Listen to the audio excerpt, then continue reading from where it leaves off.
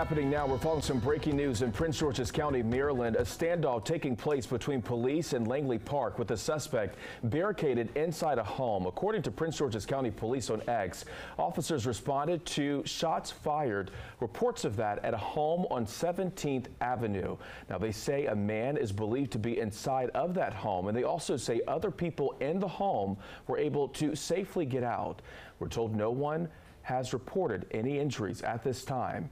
Right now, we have a crew on the way to the scene. We, of course, will bring you the very latest as soon as we learn more.